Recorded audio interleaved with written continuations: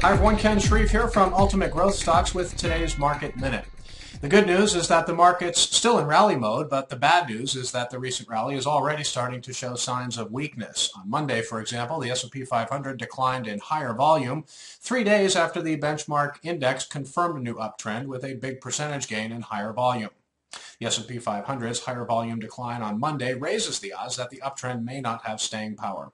On Tuesday, the Nasdaq Composite finished near its low after early strength and volume rose from Monday's level. Even though the Nasdaq closed higher, the session had the feel of distribution. All that said, it's still too early to give up on the uptrend. Bullish stock charts are a dime a dozen, which is a major positive. After the close today, several fast-growing oil and gas producers are set to report earnings, including Concho Resources, Continental Resources, and Pioneer Natural Resources. Pioneer has strong fundamentals and technicals and is a current holding in the Ultimate Growth Stocks model portfolio. The consensus estimate calls for a profit of $1.21 a share, up 78% from a year ago, with sales up 42% to $752.1 million.